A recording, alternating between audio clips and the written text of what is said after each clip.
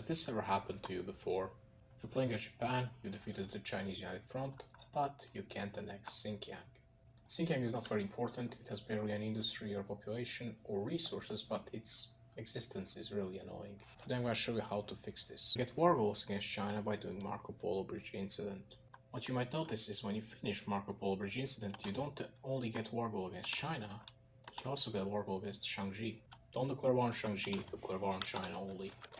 If you haven't declared war on Shaanxi and only have declared war on China, when you come to the peace deal, all you gotta do now is make sure Shaanxi exists. So, just to call states, you can puppet China if you want also, it's up to your choice. Make sure you don't do anything to Shaanxi, don't puppet them, don't take any of their states. As you can see, you still have a war goal against Shaanxi. You do have 1 month truce with them, so you have to wait for a month.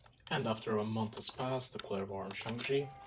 Xinjiang should join them, and now just kill them both. Goodbye, Xinjiang.